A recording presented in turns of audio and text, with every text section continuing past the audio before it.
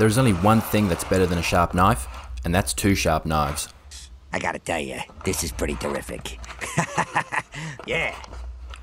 A good way to get that is with a wet or water stone. They come in a range of grits from about 240 up to 8,000, but that can be a bit excessive. I would never go much past a 3,000 stone. I chose this stone as my knife has some nicks in it, and the 400 side will help getting rid of those, leaving the 1000 side for getting a super sharp edge.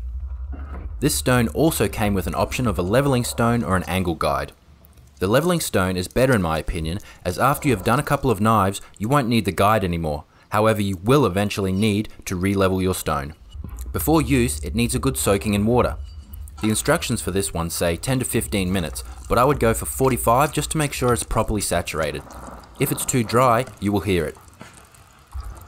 Be sure to set up an area where you can make a little mess and splash some water around. It can get messy, particularly if you are sharpening multiple items like me or removing deep chips from an edge. The angle depends on the knife, but a good cutting edge will be from about 15 to 20 degrees off the stone. To achieve this, I used half the height of my thumb as a guide. Unless you have super tiny hands, this will get you in the ballpark. Don't stress about the angle as you will still get a sharp blade.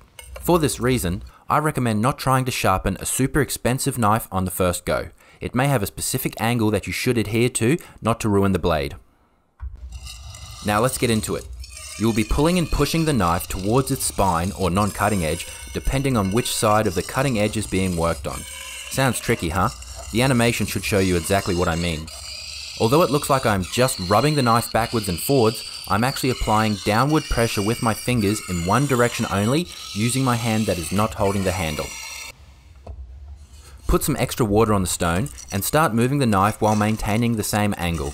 My trick is to try and lock your lower arms and wrists while using your shoulders and upper arms to move, similar to if you are on a rowing boat. If you try and move the other parts of your body, you may change the angle and get an uneven edge. Start on the lower grit and work your way up. So I will start on the 400 to get rid of the nicks and then finish on the 1000 grit. Add some water with your hand every now and then, and do not wipe away the slush that appears on the stone. This helps with the cutting process. To see if you are done, gently wipe your finger off the cutting edge and feel for a fine burr or some roughness.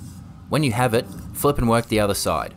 When you feel like you have an even size edge on each side, do several final passes of maybe 10 strokes each to break the burr off. This should get you started on your sharpening journey. There is much more to learn, but sometimes it is good just to give it a go and then tweak your results instead of overthinking it too much. And man, a sharp knife is the best feeling. Catch you next time.